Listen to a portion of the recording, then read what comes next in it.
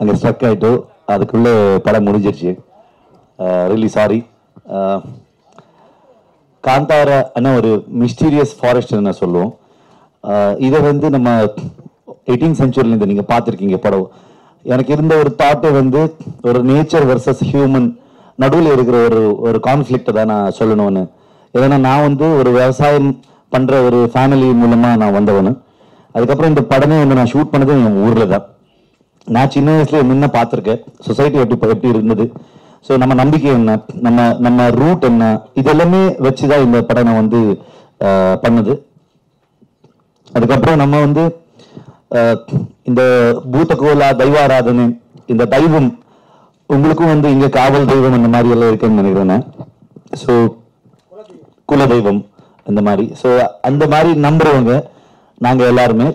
So அது அந்த தெய்வம் என்கிற ஒரு கான்செப்ட் ரொம்ப பியூட்டிஃபுல்லா தோணுது எனக்கு. என்னன்னா சொசைட்டில வந்து அப்பர் கம்யூனிட்டியா இருக்கலாம், லோவர் கம்யூனிட்டியா இருக்கலாம், இந்த டிஃபரன்சஸ் எல்லாமே இல்லாத ஒரு கான்செப்டா நினைக்கிறேன். என்னன்னா அது நம்ம தெய்வம் நம்ம அந்த கோலா நடிக்கும் போது சின்ன வயசுல நான் பார்த்தது எல்லாருமே ஈக்குவலா இருப்பாங்க, சொசைட்டி வந்து ஈக்குவலா பார்க்கறது. ஸோ இப்போ வெளியே எப்படி இருக்கு அதை நம்ம கொஸ்டின் பண்றதுக்காக நான் வந்து இந்த ஒரு கான்செப்ட் மூலமா ஒரு பாசிட்டிவிட்டி, ஒரு பாசிட்டிவான ஒரு மெசேஜை நம்ம அனுப்பலாமே, இந்த மாதிரி தான் நான் நினைச்சேன். அந்த நேச்சருக்கும் மனுஷனுக்கும் நடுவில் ஒரு பிரிட்ஜ் மாதிரி இந்த தெய்வம், இது ஒரு நம்பிக்கை இது இருக்குதுன்னு நான் நம்புறேன். அதான் என்னுடைய தாட் இருந்தது இந்த படத்துல. So that's it. நீங்க எல்லாம் படம் பார்த்துருக்கீங்க. சார்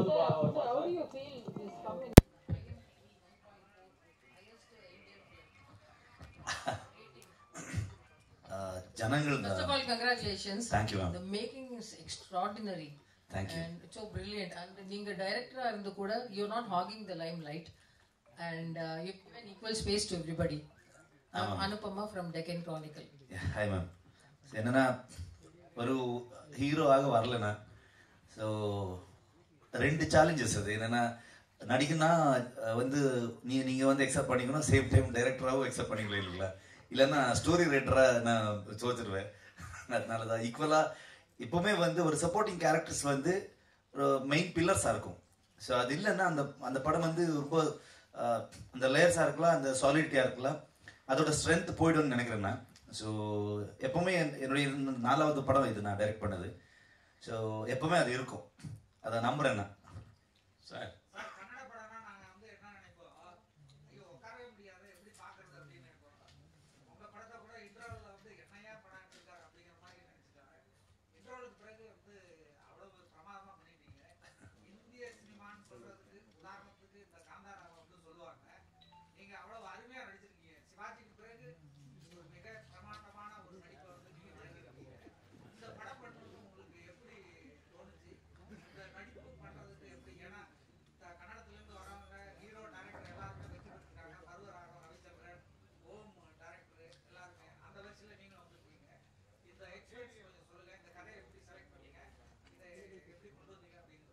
ரொம்ப நன்றி சார். என்னன்னா சிவாஜி ஐயாவெல்லாம் நம்ம வந்து பேசவே கூடாது. என்னன்னா கடவுளை வந்து நம்ம வந்து கையை இந்த சாமி மாதிரி அவரு நாங்கள் எல்லாம். ஸோ டெஃபினட்டாக அவரோட எல்லாருடைய இன்ஸ்பிரேஷன் இருந்தது எனக்கு ஒரு நடிகனா வரணும்ங்கிறது ஒரு டைமில். இந்த கான்செப்ட் வந்ததே வந்து ஒரு 20-30 இயர்ஸ் முன்னாடி வந்து நம்ம ஊரில் நடந்த ஒரு எலிமெண்ட். என்ன ஃபாரஸ்ட் டிபார்ட்மெண்ட்டுக்கும் ஸோ என்னன்னா அந்த ஃபாரஸ்ட் ஆஃபீஸருக்கும் அந்த ஒரு விவசாயம் பண்ற ஒரு மனுஷனுக்கு நடந்த ஒரு கான்ஃப்ளிக்ட் தான் ரியலாக நடந்தது அது. ஆனால் இது யோசிக்கும் போது எனக்கு என்ன தோணுச்சுன்னா, நம்ம வந்து ஒரு விவசாயத்தை பற்றி அந்த ஒரு நிலத்தை பற்றி நாங்கள் ஸ்டோரி சொல்கிறோன்னா அது இந்த 2 பேருடைய ஈகோ மட்டும் கிடையாது. ஸோ இது எப்படின்னா ஒரு நேச்சர் ஹியூமன்ஸ்க்கு இருக்கிற ஒரு கான்ஃப்ளிக்ட். அது வந்து ஒரு ஃபாரஸ்ட் டிபார்ட்மெண்ட்டை வந்து நேச்சரை வந்து அவன் வந்து காப்பாற்றணும். இங்கே வந்து ஒரு விவசாயம் பண்றவன் வந்து அவன் வந்து அவனோட லைஃபுக்கு என்ன வேணும். ஸோ இது வந்து நான் ஸ்டோரி செட் பண்ணது 1990s. ஆல்மோஸ்ட் 80s வந்து இந்த ஃபாரஸ்ட் ஆக்ட் இதெல்லாமே வந்துருச்சு. ஆனால் ஊரில் இருக்கிறவருக்கு வந்து அந்த வில்லேஜர்ஸ்க்கு வந்து அவருக்கு யாருக்குமே இந்த ஃபாரஸ்ட் ஆக்ட் இதுன்னு தெரியல. ஸோ அவர் என்ன, நாங்கள் இங்கே வாழ்ந்துட்டு இருக்கோம், நீங்கள் யார் வந்து கேட்குறீங்க அப்படி அந்த மாதிரி தான் இருந்தது. ஸோ நான் சின்ன வயசுல பார்த்தது, அதனால தான் அதை அட்ரஸ் பண்ணணும் அப்படின்னு நான் ஸ்டார்ட் பண்ணிட்டேன். ஸோ அதுக்கப்புறம் நான் ஸ்டார்டிங்லேயே சொன்ன மாதிரி இந்த தெய்வம்ங்கிற ஒரு ஒரு எலிமெண்ட் வந்து இந்தியா மொத்தத்துல வந்து எல்லா கிராமங்களிலும் வந்து வேற வேற மாதிரி வேற வேற ஒரு எலிமெண்டா அதை பாக்குறாங்க. ஆனால் செட் இமோஷன் சேம் தான் நினைக்கிறேன் நான். ஸோ அது இந்தியன் சென்டிமெண்ட்னு நினைக்கிறேன்.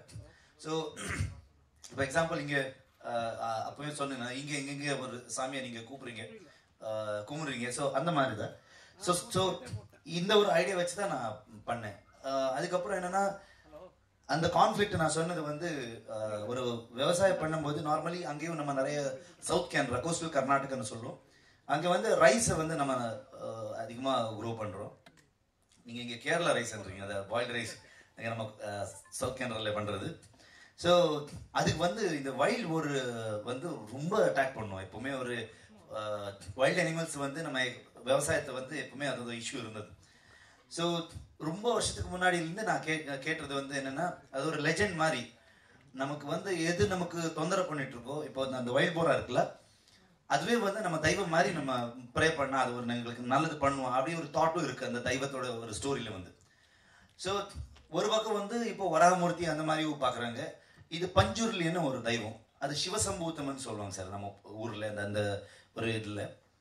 ஸோ அதனாலதான் மெட்டபர் என்னன்னா ஒரு ஸ்ட்ரைட்டாவே வந்து அந்த ஒரு வைல்ட் போர்டு வந்து இங்க என்ன பண்றது, அதுக்கப்புறம் ஹண்டிங் போர்ஷனா இருக்கலாம், இது எல்லாமே வந்து நம்ம ஒரு விவசாயத்தை கனெக்டடா தான் யோசிச்சு அதை பண்ணிட்டேன் சார்.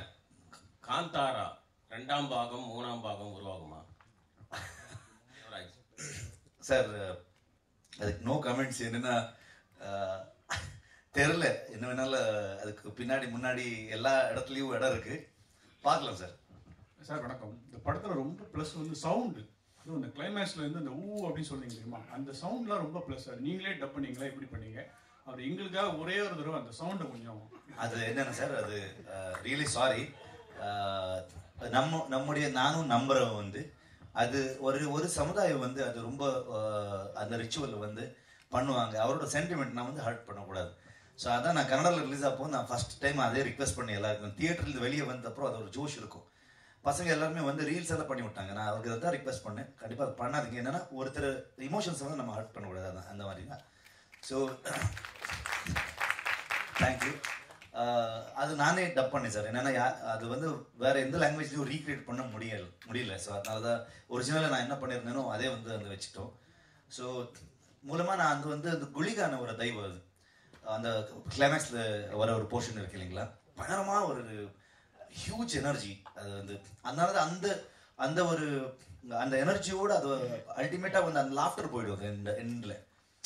ஸோ அந்த எனர்ஜி அந்த ஸ்பிரிட் ஒரு மனுஷனுக்குள்ள வந்து அது வந்து நம்ம இந்த உலகத்தை பார்த்துட்டு இருக்கு. அப்படி பார்க்கும்போது அது ஒரு ஜெனரல் பெர்ஸ்பெக்டிவா பார்க்கல, இப்படியே வேற ஏதோ ஒரு பக்கம் பார்த்துட்டே இருக்கும். ஸோ இது வந்து நான் அந்த ப்ரொசீஜர் வந்து அந்த குளிகன் ஒரு தெய்வம் வந்து எப்படி வரும், எந்த நடக்கும், சின்ன வயசுல பார்த்துட்டே இருந்தேன் நான். ஸோ அதான் அங்கே வந்து க்ஷேத்திரபாலன்னு சொல்லுவோம் நம்ம அந்த தெய்வத்தை வந்து இந்த நம்ம ஊரை காப்பாத்துறவர், அந்த மாதிரி ஒரு கான்செப்ட்ல இருக்கிற ஒரு ஐடியா சார். இப்போ இயர் சார் இங்க ஒரு லாங்குவேஜ் பேரியர்ஸை பிரேக் பண்ணி படங்களுக்கான மார்க்கெட் நிறைய பெருசாயிட்டே இருக்கு லாஸ்ட் 2 இயர்ஸ். அது கொஞ்சம் ப்ரெஷரும் இருக்கு ப்ளஷரும் இருக்கு.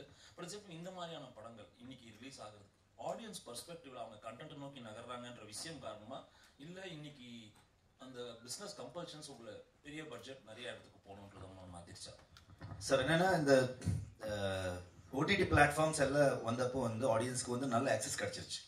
இப்போ என்ன கண்ட்ரில இருக்கிற எந்த லாங்குவேஜ்ல இருக்கிற படமும் வந்து எல்லாருக்குமே இப்போ கிடைக்கும்.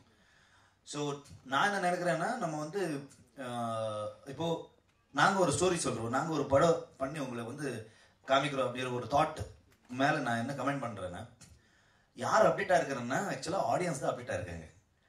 யார் அப்டேட் ஆகலைன்னா நாங்கள் ஸ்டோரி டெல்லர்ஸ், நாங்கள் டைரக்டர்ஸ் தான் நம்ம அப்டேட் ஆகலை. ரீசன் என்னன்னா, நான் வந்து லாஸ்ட் இயர் பண்ண ஒரு ஸ்டோரி, ஒரு வருஷத்துடைய ஒரு பழைய கதையை வந்து நான் உங்களுக்கு இப்போதான் நான் காமிக்கிறேன். ஸோ ஆடியன்ஸ் வந்து அப்படி இல்லை, அவர் வந்து அந்த ஓடிடி பிளாட்ஃபார்மாக இருக்குல்ல ரொம்ப ஃப்ரெஷ்ஷாக இப்போதான் வேற கண்டென்ட் அவர் பார்த்துட்டே வந்துடுறாங்க. ஸோ நான் என்ன சொல்றேன்னா, அந்த பேரியரை போச்சு, இப்போ அந்த லாங்குவேஜ் பேரியர் போய் வந்து ஆடியன்ஸுக்கு வந்து என்ன பிடிக்கும் அவர் எடுத்துருவாங்க, அது அவருடைய சாய்ஸ். இதுக்கு முன்னாடி என்னன்னா அவருக்கு ஆப்ஷன் ரொம்ப கம்மியாக இருந்தது. இப்போ வந்து நம்ம வந்து ஒரு சார் சொன்னாங்க இப்போதான் கன்னடா ஃபிலிம்ஸ் எல்லாமே KGF அப்புறம் தான் பார்க்குறாருன்னு. ஆனால் அதுக்கு முன்னாடி வந்து ரொம்ப லெஜெண்டரி ஃபில்ம் மேக்கர்ஸ் இருந்தாங்க, legendary actor like Rajkumar sir, அண்ணாவர்னு சொல்லுவோம், நம்ம வந்து டாக்டர் விஷ்ணுவர்தனா இருக்கலாம். ஸோ நிறைய பெரிய பெரிய டைரக்டர்ஸ் இருந்தாங்க. ஸோ அவர் எல்லாருமே பண்ணும்போது இங்கே ரீச் ஆகிறது வந்து இங்கே ரிலீஸ் வந்து ரொம்ப கம்மியாக இருந்தது. ஆனால் ஃபர்ஸ்ட் பேன் இண்டியன் ஸ்டாரே வந்து டாக்டர் ராஜ்குமார். மகிஷாசுரமர்த்தினி அப்படின்னு ஒரு படம் வந்து ஒரு 60ஸ்லேயே எல்லா லாங்குவேஜ்லையும் டப் பண்ணி ரிலீஸ் பண்ணியிருந்தாங்க. ஸோ அந்த மாதிரி ஒரு ஆப்ஷன் வந்து இல்லாதனால தான் ஆடியன்ஸ் வந்து இப்போ தான் அவருக்கு கிடைச்சிருக்கு. ஸோ அது என்ன நல்லா இருக்கோ அது பார்த்துட்டு இருக்காங்க. அதில் ப்ளஸ்ஸும் இருக்குது மைனஸும் இருக்குது சார். ஸோ அது ஒன்றும் பண்ண முடியாது. என்னென்னா நம்ம வந்து என்ன கிடைக்குமோ என்ன அப்டேட் ஆகிடுமோ அதுக்கேற்ற மாதிரி நம்ம அப்டேட் ஆகிட்டு போயிட்டே இருக்கணும். என்னென்னா தியேட்டர் ஒன்றே ஒன்று இருந்தது. ஸோ என்டர்டைன்மெண்ட்டாக தியேட்டர் மட்டும்தான் இருந்தது. அதுக்கப்புறம் டிவி வந்துருச்சு. அப்போ ஒரு இதே மாதிரி ஒரு கான்வர்சேஷன் ஸ்டார்ட் ஆயிடுச்சு. ஓகே, இப்போ படம் போயிடுவோம், ஸோ சீரியல் தான், சின்ன ஸ்க்ரீன் தான். அதுக்கப்புறம் வந்து அதுவும் இருந்தது, இதுவும் இருந்தது. அங்கேயும் எல்இடி வந்துருச்சு, ஹோம் தியேட்டர்ஸ் வந்துருச்சு. ஸோ அதுக்கப்புறம் இப்போ ஓடிடி பிளாட்ஃபார்ம் வந்துருச்சு, டைரெக்டாகவே ரிலீஸ் ஆகிட்டு இருக்கு. ஸோ ஆடியன்ஸ் வந்து அதை அப்டேட் ஆகிட்டே போயிட்டு இருக்காங்க. ஸோ நாங்கள் அதனால தான் இப்போ ஆடியன்ஸ் இவ்வளோ அப்டேட் ஆகிருக்காங்க. நாங்கள் 1 வருஷம் 2 வருஷம் என்ன இருக்குமோ அவ்வளோ ஒரு பழைய ஸ்டோரி தான் எடுத்துகிட்டு வந்து சொல்கிறோம். ஆனால் நம்ம எப்பவுமே நம்ம ஊருடைய ஸ்டோரி, நம்ம ரூட்டட் ஒரு நம்ம கல்ச்சர் சொல்றது, நம்ம ட்ரெடிஷனை சொல்றது, இந்த மாதிரி ரீஜனல் ரூட்டட் கண்டென்ட்டை நம்ம எடுத்து வந்து ஆடியன்ஸுக்கு கொடுத்தா அது அவருக்கு ஃப்ரெஷ்ஷாக இருக்கும்னு நினைக்கிறேன் சார். சார் ரிஷப் சார், இந்த படத்தில் வந்து நீங்கள் சாதாரணமாக சரக்கு அடிச்சுட்டு சுற்றிட்டு இருக்கீங்க, திடீர்னு சாமி ஆகிறீங்க, நம்புற மாதிரி இருக்கு. சரி, இது உங்கள் போர்ஷன். ஹீரோயினும் பார்த்தீங்கன்னா ஏதோ ஜூனியர் ஆர்டிஸ்ட் மாதிரி அப்படி காமிச்சு எப்படா வருவாங்கன்னு ஏங்க வச்சுட்டீங்க. அது என்ன ட்ரிக்ஸ், ஸ்கிரிப்ட்லேயே பண்ணீங்களா அந்த மாதிரி? அதே மாதிரி வில்லன், இங்கெல்லாம் வில்லன்னா அப்படி ஆஜான போகவா அப்படி காட்டுவாங்க. அவர் சாதாரணமாக ஒரு வயசானவர், வேட்டி சட்டையில் பெரிய மனுஷராக இருக்காரு.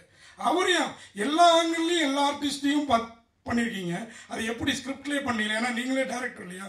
என்னென்ன சார், நான் எப்பவுமே என்ன யோசிக்கிறேன்னா ரொம்ப ரியலிஸ்டிக்காக கொண்டு வரதுக்கு என்னென்ன வேணுமோ அதை பண்ணிடுறேன் சார். அது ஸ்கிரிப்ட்லேயே இருக்கும். நான் கான்செப்ட் பண்ணும்போது அது ஒரு தாட்டில் இருக்கும். ஸோ நம்ம நார்மலாக வந்து இப்போ ரொம்ப சீரியஸான ஒரு போயிட்டு இருக்குன்னா பின்னாடி யாரோ காமெடி பண்ணிட்டே இருப்பாங்க. ஸோ அதையே நம்ம வந்து படத்தில் கொண்டு வரக்கூடாது. படம் நம்ம பார்க்கும்போது நான் உள்ளே இருக்கேன் அப்படின்னு ஒரு ஃபீல் கொண்டு வரதுக்கு தான் நான் வந்து ஒரு ரியலிஸ்டிக்காக நான் வந்து எங்கேயும் பஞ்ச் பண்ண மாட்டேன். இப்போ ரியல் லைஃப்பில் வந்து யார் கெட்டவங்க யார் நல்லவங்க, சிச்சுவேஷன் தான் அவர் வந்து கெட்டவர் ஆகிடுவார், நல்லவர் ஆகிடுவாங்க. ஸோ அதே மாதிரி ஹீரோயின் தான் வேற ஒருத்தனுக்கு அவன் நல்லா தெரியாது, ஆனால் யாருக்கு அவன் மேலே இன்ட்ரெஸ்ட் இருக்கு அவனுக்கு தான் ரொம்ப அழகாக தெரியும் இல்லைங்களா. வில்லன் வந்து நம்ம ரியல் லைஃப்ல வந்து யாருமே நம்ம வில்லன் அந்த மாதிரி இருக்க மாட்டாங்க. படத்தில் மட்டும்தான் வில்லன்ஸ் அப்படி இருப்பாங்க. ரியல் லைஃப்ல வந்து அந்த சிச்சுவேஷன் வந்தப்போ மட்டும்தான் எங்களுக்கு தெரியும் வில்லன் டைம் அப்படின்னு. ஸோ அதான் கொண்டு வர ட்ரை பண்ணிட்டேன். அதே மாதிரி இது கேஜிஎஃப் எடுத்த கம்பெனி தான். கேஜிஎஃப்க்கு அவ்வளோ பப்ளிசிட்டி. விஜயகரகந்தூர்லாம் இங்கே வந்திருந்தாரு, எங்களை எல்லாரையும் அங்கே கூப்பிட்டு போனாங்க. ஆனால் இப்போ நீங்கள் மட்டும் சிங்கிளாக வந்திருக்கீங்க. அவங்க வரேன்னு சொல்லி நீங்கள் வேணாம் எனக்கு மட்டும்தான் பப்ளிசிட்டி கிடைக்கணும்னு நினச்சிங்களா, இல்லை அவங்க வரலையா? ஏன்னா அந்த படம் பார்த்த பிறகு கேஜிஎஃபோட இது வேறு ஆங்கிளில் வேறு மாதிரி பிரமாதமாக இருக்குது. அதே மாதிரி இங்கே உள்ள ப்ரொடியூசர் ட்ரீம் வாரியர் எஸ்ஆர் பிரபு கூட இன்றைக்கி வரலையே அப்படின்றதுக்கு கேட்குறேன் நான். என்ன காரணம்? இல்லை நீங்கள் மட்டும்தான் பப்ளிசிட்டி தேட நினச்சிங்களோ? அதே மாதிரி ஃபைட் மாஸ்டர் யார் சார்? ஃபைட்டு பிரமாதமாக இருக்குது சார். இது யோசிக்கவே இல்லை சார். நான் நீங்கள் சொன்னதுக்கு அப்புறம் தான் தெரியுது எனக்கு. ஆமாம், இப்போ உடனே ப்ரொடியூசர் ஃபோன் பண்ணி நான் சொல்லிடுறேன் இது. சார் என்னன்னா அப்படி ஒன்றும் இல்லை சார். இந்த படம் ஆக்சுவலி நம்ம வந்து கொண்டு போயிடுச்சு. இது நாங்கள் பண்ணது கிடையாது, இது ஆனது. இது படம் என்னன்னா அதே தாட்டில் தான் இருக்கேன். நான் என்னுடைய லைனப்பே வேற இருந்தது. திடீர்னு ஒரு நாள் வந்து எனக்கு செகண்ட் லாக்டவுனில் இருக்கும்போது இந்த மாதிரி ஒரு ஐடியா கிராக் ஆயிடுச்சு. ஸோ எனக்கு ஹோல்டு பண்ண முடியல. நான் 4 மாசத்துல வந்து ப்ரீ ப்ரொடக்ஷனும் ஸ்கிரிப்டிங் டயலாக்ஸ் எல்லாமே டீம் ரெடி பண்ணிட்டு ஊர்க்காரங்க எல்லாருமே கூட கேதர் பண்ணிட்டு இந்த படம் ஸ்டார்ட் பண்ணிட்டோம். ஸோ ஏப்ரல்லேருந்து செப்டம்பர்ல வந்து நான் ஷூட் ஸ்டார்ட் பண்ணிட்டேன். இந்த செப்டம்பர் ரிலீஸ் பண்ணிட்டோம். சரி, இது நம்ம வந்து நம்ம ரீஜன், நம்ம ட்ரெடிஷன், நம்ம கல்ச்சர் சொல்ற ஒரு படம். டீசர் வந்தப்போ எல்லாரும் சொன்னாங்க இல்லை பேன் இண்டியா பண்ணுங்க. எனக்கு அதுக்கு மேல் நம்பிக்கை இல்லை. என்னன்னா எனக்கு எப்பவுமே நம்ம ஸ்டோரி வந்து நம்ம லாங்குவேஜ்ல போனதான் அந்த படத்துக்கு ஒரு வேல்யூ இருக்கும் அப்படின்னு நான் நம்புறேன். ஸோ எங்க போனாலும் அது கன்னடத்தில் போகணும் அப்படின்னு ஒரு தாட் இருந்தது. இல்லை, அது வந்து நம்ம வந்து எங்கேயும் சேஞ்ச் பண்ணாலும் அது இதாகிடும் சார், அது ராங்கா ப்ரொஜெக்ட் ஆகிடும். அது அதனால தான் மூலமா அது கன்னடம் இல்லை, அது சில இடத்துல துளு இருக்குது. அந்த ட்ரெடிஷன் எங்க இருக்கோ அந்த லாங்குவேஜ்ல தான் வச்சிருக்கோம்.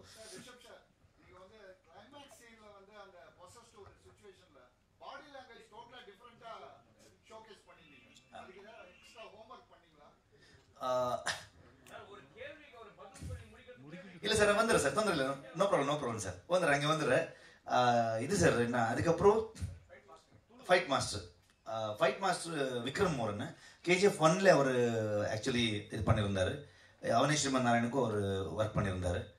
ஸோ அது ஒரு ஐடியாவே நமக்கு வந்து எங்கேயோ வந்து ரொம்ப கமர்ஷியல் மாஸ் ஃபிலிம்ஸில் வர மாதிரி இருக்கக்கூடாது, மாஸாகவும் இருக்கணும், அவ்வளோ ரியலிஸ்டிக்காக இருக்கணும் அப்படி ஒரு பிளானில் தான் டிஸ்கஸ் பண்ணி நம்ம பண்ணது.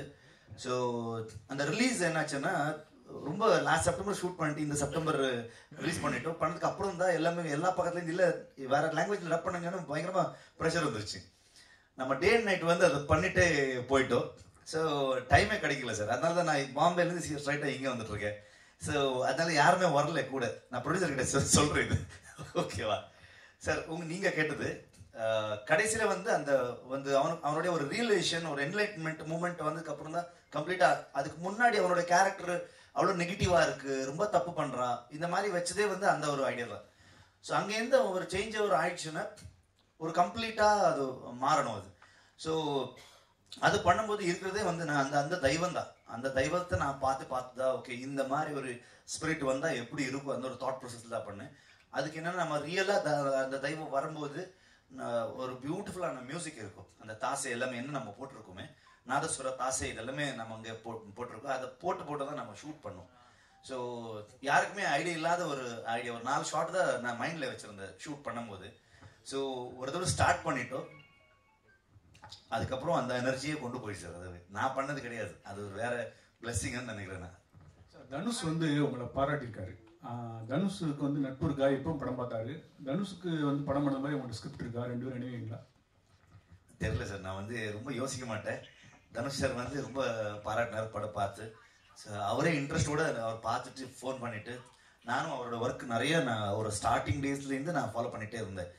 ஸோ ரொம்ப அற்புதமான ஒரு ஆர்டிஸ்ட் அவர். ஸோ அவர் பேசும்போது நாங்கள் எல்லாம் தியேட்டரில் அவர் படம் பார்த்துட்டு இருந்தவர். இப்போ என்னுடைய படம் அவர் பார்த்துட்டு இப்படி அப்ரிஷியேட் பண்ணுறேன்னா ரொம்ப பெருமையாக இருக்குது, ரொம்ப சந்தோஷமாக இருக்குது. அதை பற்றி நான் யோசிக்கல சார். இப்போ நெக்ஸ்ட் என்னென்னு கேட்டால் நான் நோ கமெண்ட்ஸ்ன்னு தான் சொல்லுவேன். என்ன பிளாங்காக இருக்குது, வீட்டுக்கு போகணும், பொண்டாட்டி பசங்களை கூப்பிட்டு எங்கே ஒரு டூ மந்த்ஸ் ரெஸ்ட், நெக்ஸ்ட் என்னன்னு ரெஸ்ட். சார் சார் இது வந்து ஒரு ஸ்பிரிச்சுவல் சாமி படம். ஆனால் அந்த லாஸ்ட் 15 மினிட்ஸ்க்கு முன்னாடி எல்லாம் டபுள் மீனிங் டயலாக்லாம் வச்சு ஒரு செக்ஸ் படம் மாதிரி காட்டி. இல்லை சார், அது உங்கள் பர்ஸ்பெக்டிவ். அது என்னன்னா அந்த ஊரில் என்ன இருக்கு எப்படி இருக்கு அது மட்டும்தான் நம்ம காமிருக்கோம். ஓகே, டபுள் மீனிங் எங்கேயும் இல்லை. ஸோ நீங்கள் உங்கள் பர்ஸ்பெக்டிவ் நீங்கள் அதை எப்படி எடுக்கிறீங்க அப்படிதான் அது இருக்கும். நாங்கள் ஸ்ட்ரைட்டாகவே பேசியிருக்கோம். அங்கே வந்து அந்த ஊரில் எப்படி பேசுவாங்க, அந்த அந்த அவருடைய பிஹேவியர் எப்படி இருக்கும், ஒரு பாடி லாங்குவேஜ் எப்படி இருக்கும், அவர் என்ன லாங்குவேஜ் யூஸ் பண்ணுவாங்க, அதுதான் நம்ம சொல்லியிருக்கோம் அங்கே வந்து. ஸோ ஓவராலாக வந்து அது ஒரு ஒரு எனர்ஜியை பற்றி தான் நான் சொல்லிட்டு இருக்கேன். ஓகே சார் சார் சார்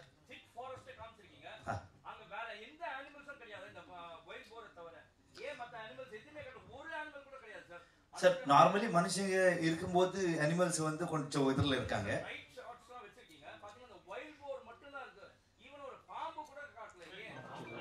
இருக்கு சார்,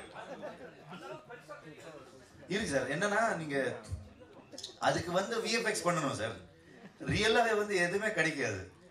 நம்ம ஸ்டோரி வந்து அந்த வைல்ட் போர் சுத்தவே வந்து அந்த ஹண்ட் பண்றது வைல்ட் போர் தான். என்ன அந்த கடவுளா வந்து வருது வந்து அதுதான். ஸோ கான்செப்ட் இருக்கனாலே நம்ம வந்து எங்கே அந்த வைல்ட் போருக்கும் இவனுக்கும் அந்த வராமூர்த்தின்னு என்ன சொல்றாங்க, பஞ்சுலியன் என்ன சொல்லுவோம், நம்ம வந்து அந்த சாமி அதை பத்தி தான் மட்டும்தான் நைட்டு ஃபாரஸ்ட்ல போயிட்டு இருந்தோம். நம்ம வந்து வேற வந்து ஒரு புலிய வேட்டாடணும் இருந்தா அப்ப நான் புலியை காட்டிருந்தேன் சார். சார் சார் கேட்கல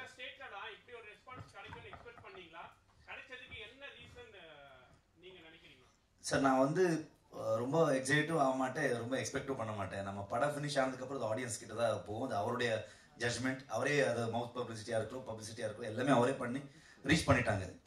ஸோ இவ்வளோ பெருசாகணும்னு நான் நினைக்கல சார். டெஃபினட்டாக வந்து இந்த ஆடியன்ஸுக்கு பிடிக்கும், இது ஒரு அளவுக்கு கண்டிப்பாக இது ஒரு நல்ல ஹிட் ஆகும் அப்படியே தான் தாட் இருந்தது தவிர இது வந்து ஜனங்களே பண்ண ஒரு இது. ஸோ ஒரே ஒரு தாட் என்னன்னா, நான் எப்போவுமே மோர் ரீஜனல் இஸ் மோர் யூனிவர்சல் அப்படின்னு ஒரு நினைக்கிறவங்க வந்து. ஸோ எப்பவுமே நம்ம வந்து கோரை நாங்கள் சொன்னோம்னா வேறவருக்கு வந்து அவருடைய ஒரு ரீஜனல் ரூட்டட் கண்டென்ட்டை வந்து கனெக்ட் ஆகும்னு எனக்கு தோணுது. அப்படியே வந்து கனெக்ட் ஆயிடுச்சுன்னு நான் நினைக்கிறேன் sir. Sir hats off to this movie.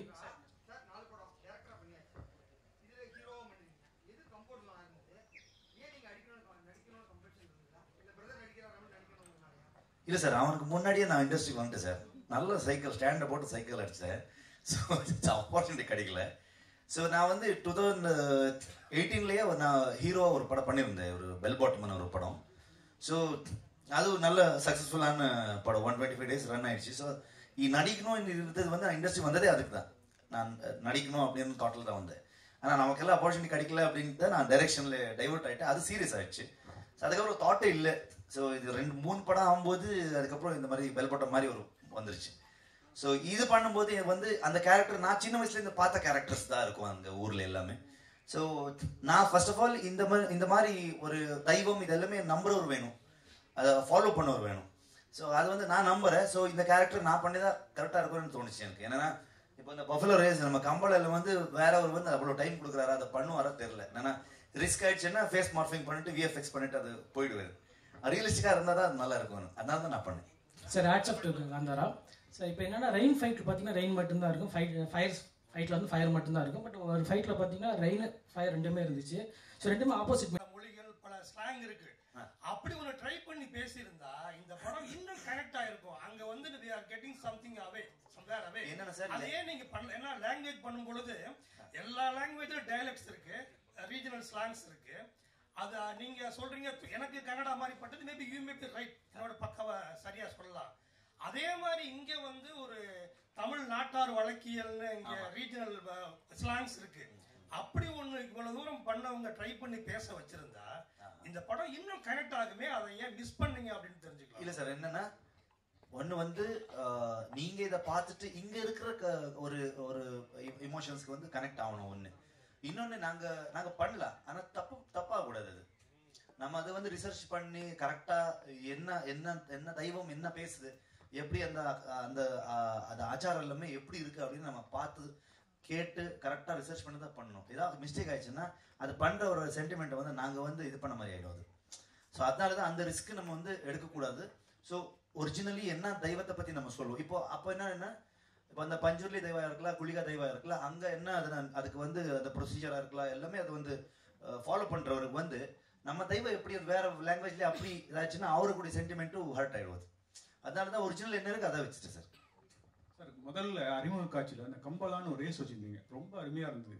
தமிழ்நாட்டிலேயே அந்த மாதிரி ஜல்லிக்கட்டுன்னு ஒன்று இருக்கு. ஆனால் அந்த ப்ளூ கிராஸ் அனிமல் வெல்ஃபேர்லாம் இது வைக்கக்கூடாது, ரீஜனல் வந்து அவங்களை வந்து துன்புறுத்துறாங்க அப்படின்னு சொல்லி லீகலாக கேஸ்லாம் போட்டாங்க. அவங்களுக்கு நீங்க என்ன பதில் சொல்றீங்க? Answer no comment sir. என்னன்னா நம்ம கல்ச்சர் நம்ம ட்ரெடிஷன் அதோட இம்பார்ட்டன்ஸ் வந்து அங்க உட்காரவருக்கு அது எப்படி தெரியும் எனக்கு தெரியல. ஆனா நம்ம சென்டிமெண்ட் தானே அது. நம்ம வந்து அதுக்கு பல வருஷத்துக்கு நம்ம ஃபாலோ பண்ணிட்டு வர ஒரு இது. இப்போ நம்ம கம்பளை பண்றோம்னா அது வந்து இப்போ அந்த என்ன எருமைன்னு சொல்றீங்களா தமிழ்ல? யாரும் சொன்னாங்க அது திட்டுறாங்க, அது கெட்ட வார்த்தை அப்படின்னு சொன்னாங்க, அதான் கேட்டேன். ஸோ அந்த எருமைகளை வந்து நம்ம ஊர்ல ஏசி போட்டு ஃபேனை போட்டு வருஷத்துல வந்து அந்த ரேஸுக்கு மட்டும்தான் யூஸ் பண்ணுவாங்க. அதை தவிர வேற எந்த ஒர்க்குக்கும் யூஸ் பண்ண மாட்டாங்க. இப்போ நம்ம விவசாயத்துக்கு யூஸ் பண்ற எருமை எல்லாமே வேற மாதிரி இருக்கும், இது வந்து வேற மாதிரி இருக்கும். லாஸ்ட் டுகெதர் ஸ்பெண்ட் பண்ணுவாங்க. அதோட சிஸ்டம் அது ஒரு நம்ம ஒரு ஃபோக்ல வர ஒரு ஐடியா.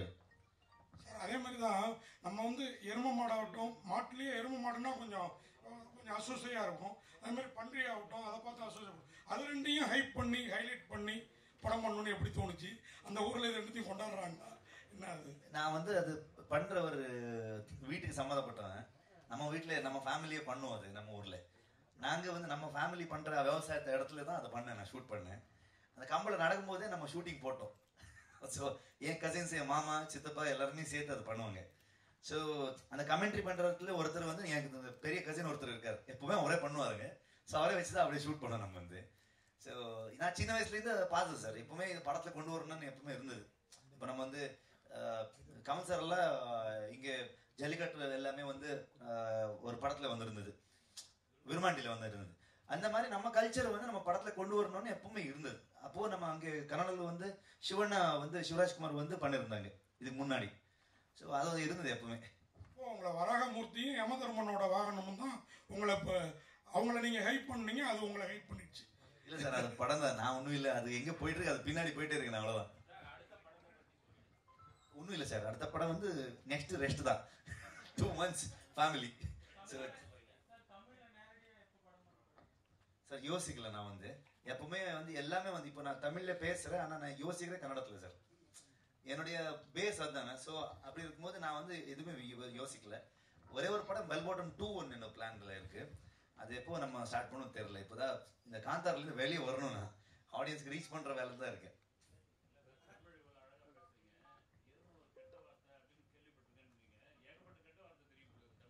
வேணாம் சார், இது ரொம்ப ரிஸ்க் ஆயிடுது.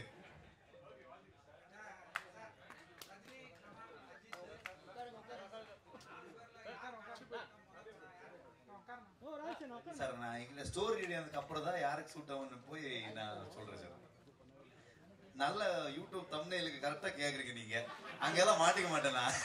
மறக்காம ஃப்ரீ ஸ்டோன் ஸ்டுடியோ சேனலை சப்ஸ்கிரைபர் பண்ணிக்கோங்க. அப்படியே அந்த பெல் பட்டனையும் கிளிக் பண்ணிக்கோங்க. உங்கள் ஆதரவு எங்களின் பலம்.